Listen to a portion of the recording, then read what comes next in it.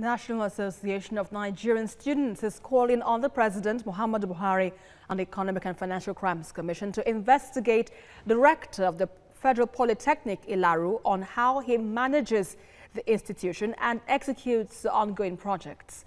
Well, this was made known during a press conference held in Abeokuta on issues concerning the suspended president of the Students' Union, accused of being a cultist and alleged to have been arrested during initiation.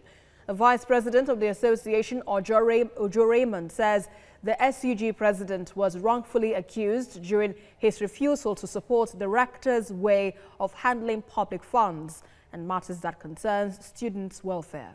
Well, TVC News contacted the institution spokesman and for his response to the allegations, but he declined comment, noting that the case is already in court. The National Executive Council of NANS, Nationalism of Nigerian Students, called on His Excellency President Muhammadu Buhari, GCFR, through the Honorable Minister of Education, to with immediate effect constitute a high-level panel with men of good character to probe the ongoing projects and projects that were executed by the Dr. Olusegun Aluko, the Rector of Federal Polytechnic, Ilaro.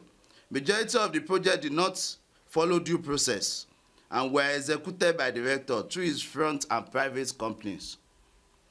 We also call on the chairman of the Economic and Financial Crime Commission, EFCC, and that of the Independent Corrupt Practices Commission, ICPC, to, as a matter of urgency, investigate the administration of all funds allocated or generated by the Federal Polytechnic Ilaro since the appointment of Dr. Aluko as the rector of this polytechnic.